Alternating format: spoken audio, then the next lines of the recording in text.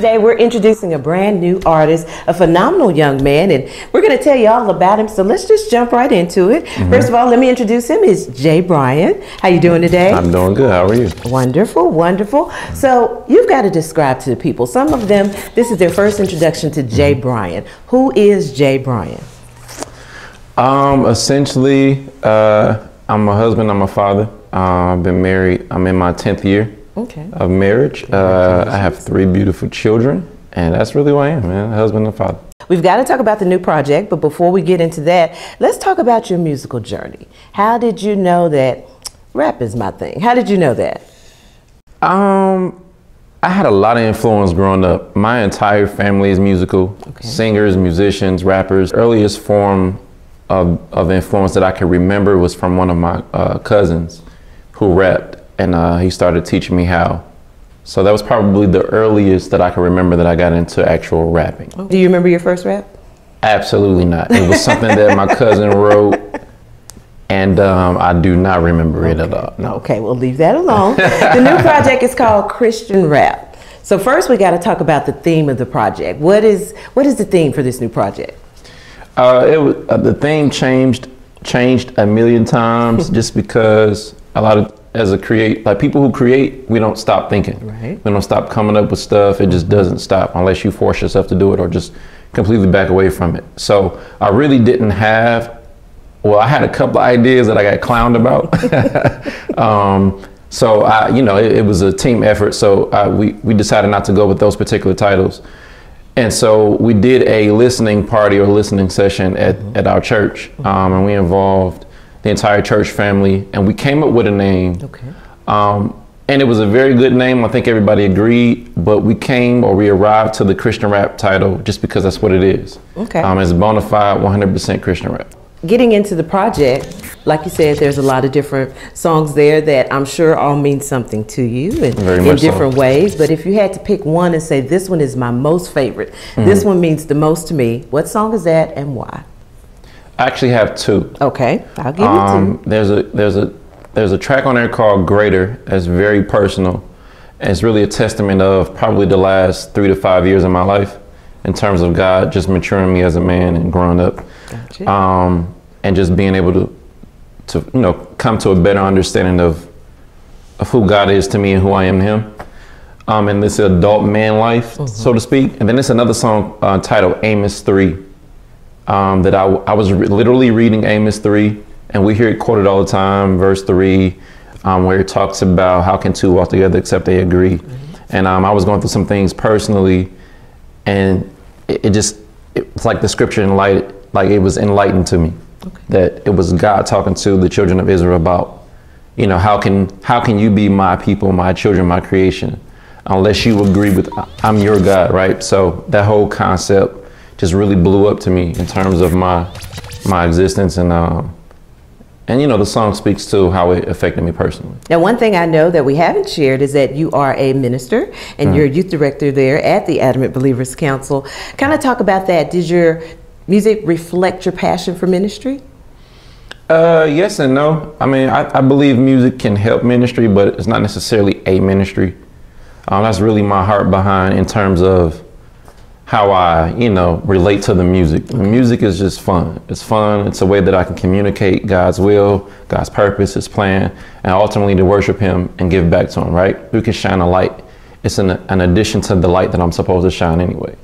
As far as my passion for ministry, for children, I can honestly say that God gave it to me. I can't pinpoint where it blew up or magnified. I just knew that about 5, 6, 7 years ago, my heart became, I guess, affected by the things we see in the world in terms of how it affects children. Right. So I think that's where the passion came from. Now, the new project, again, is Christian Rap. And, of course, we're sitting here talking with JayBrian. And this project is actually going to be released through EX Ministries. Yes, it is. Now, let's talk about that connection. We know the stand. We know the ministry. We know Pastor G. Craig Lewis. So with the connection with JayBrian and Christian Rap and EX Ministries, are you a part of EX Ministries, or was this just something to maybe get distribution, or how? Talk about that. Tell us that full connection. Well, they presented me with a contract. They signed me for 4 Bibles. Okay. No, I'm joking. No, this is absolutely, you know, just to give a little bit more about the testimony behind it. When I was about 21, 22, I was introduced to the first installment of The Truth Behind Hip Hop. Okay. 100% immersion to the hip hop culture. Definitely seeking for identity. Definitely thought that my talent would do the things that I needed it to do. Couldn't have been further from the truth. I believe you serve a false God, and my God is the only God. It's time to take my mask off. We had music in common. We applied some of the same values, but our scriptures ain't rhyming. And you've heard before, destruction comes quick to a kingdom divided, and I only serve my Lord. And so when I was introduced to it, immediate conviction, I felt it. But my form of hip hop at the time was so positive, I thought that I was able to do both. So I initially had started doing what some people refer to as holy hip hop or Christian hip hop, not even knowing that it ever existed. If you would have told me about it, I would have laughed at it. And so I tried that probably for a better of about 6 months to a year. It didn't work out. And I completely stopped doing music because of the truth behind hip hop. And some friends that I was hanging around with at the time, we just decided, you know what, we'll just live for God. So 21, 22, that's a very pivotal moment in my life because I rededicated my life back to Christ.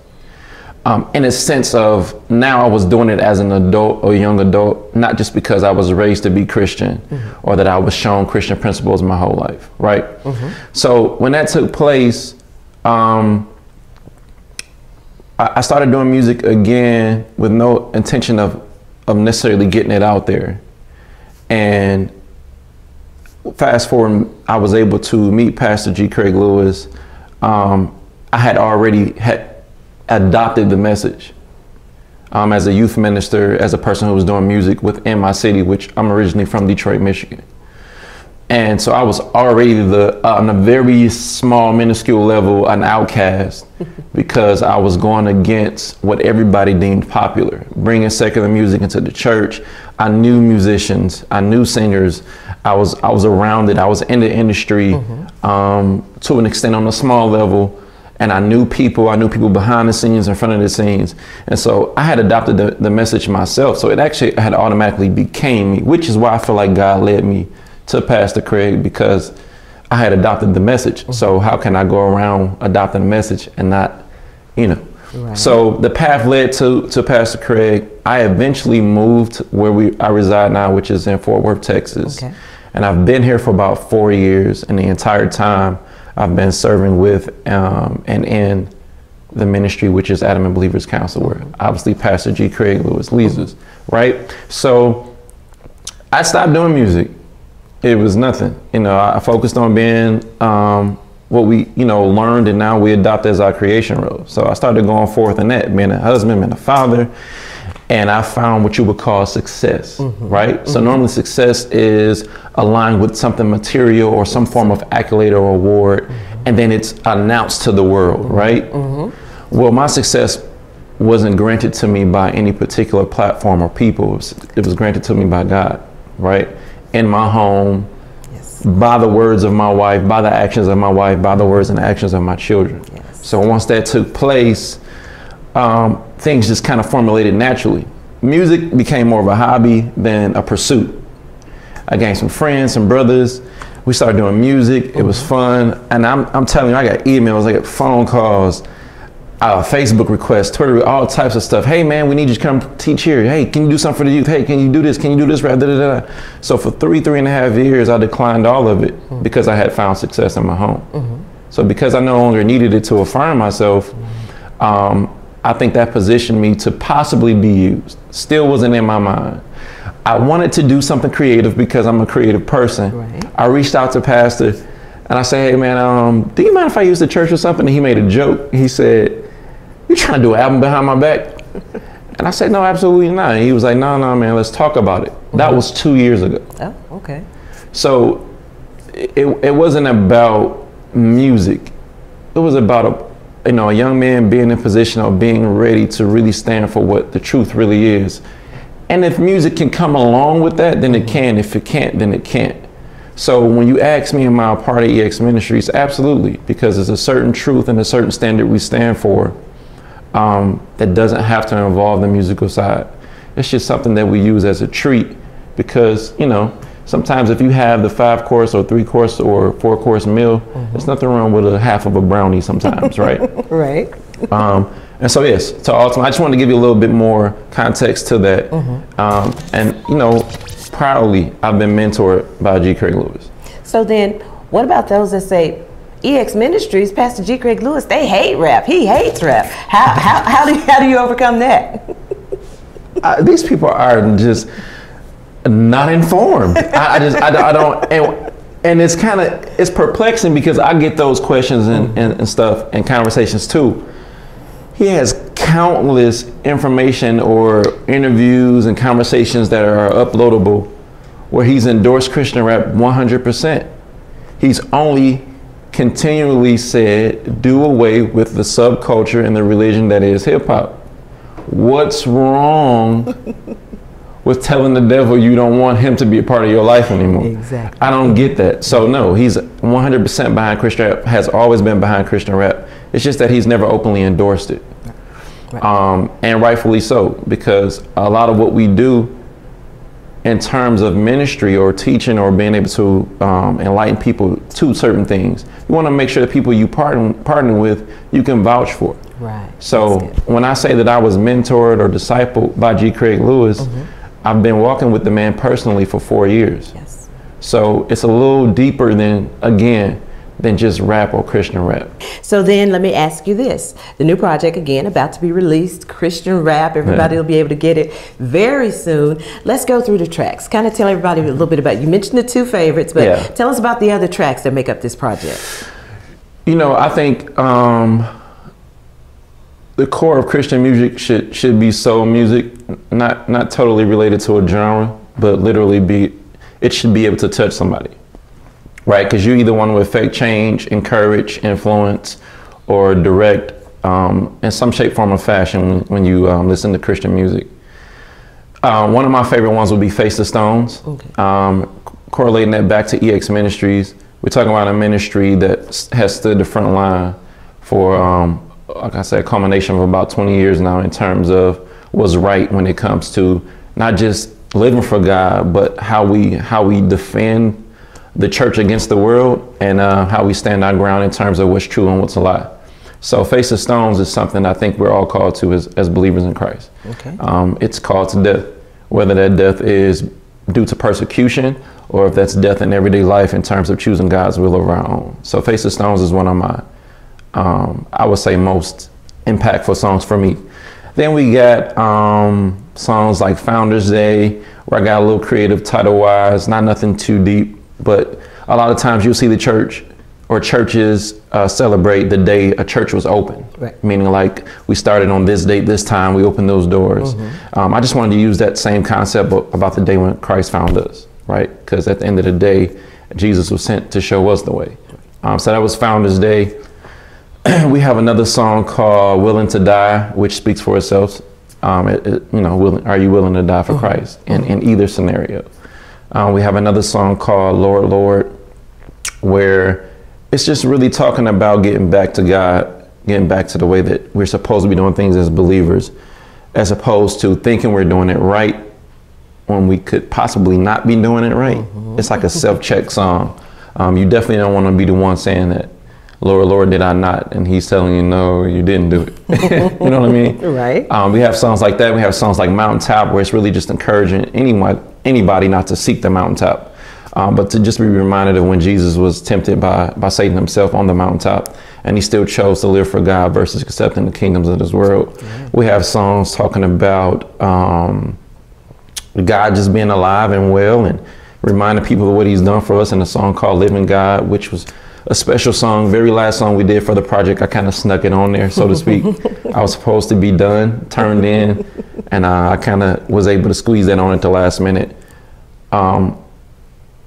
We have another song called Rap 4, where it does express a little bit of my passion and reason behind why I choose to rap, right? Because if I decide to stop rapping, I just decide to stop rapping. It's neither here nor there. But when I rap for a specific reason. And that's just to carry the message of Christ and or to encourage or be a light to somebody, right?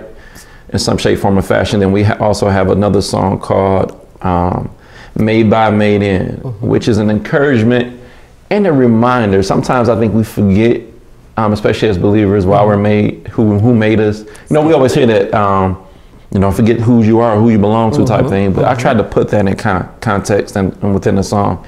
And also encourage, because we have a onslaught of attack against the church as it relates to what God created as good, making that difference between male and female. So that song it's a testament to what God created, man, female, family, and that structure.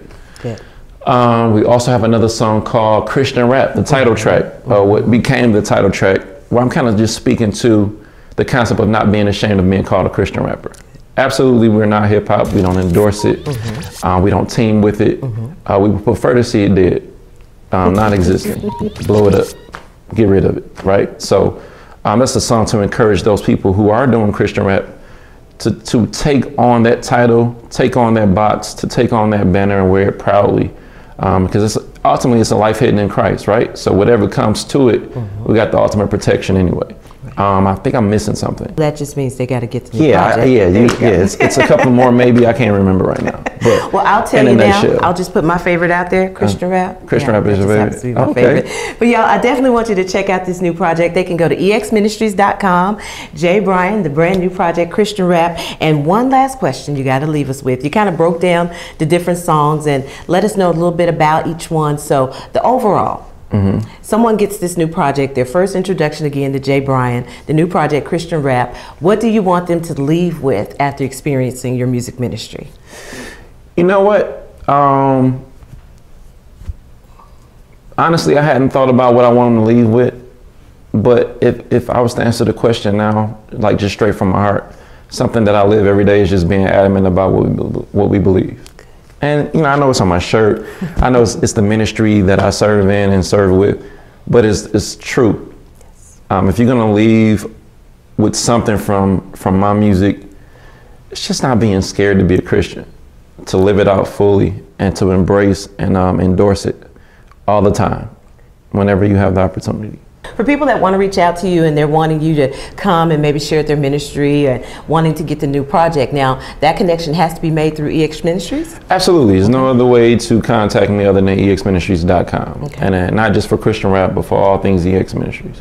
And again, you do serve as our youth director there, so you do great things at the Adamant Believers Council. So even in that respect, everything is exministries.com. So want to make sure they got that, and want to make sure they get the new project. I'm telling you, it will be something that will bless your life. So again, Brother JayBrian, y'all get the new project. Go to exministries.com. A green dead president, so you get fame on us, lose touch and trust. Now you can't get enough of what you said you never needed to be. Gets jaded, resorts to getting faded. I never sell your soul, hit maker. You own the rights to I made it. The clap sound monotone. You need screams through that.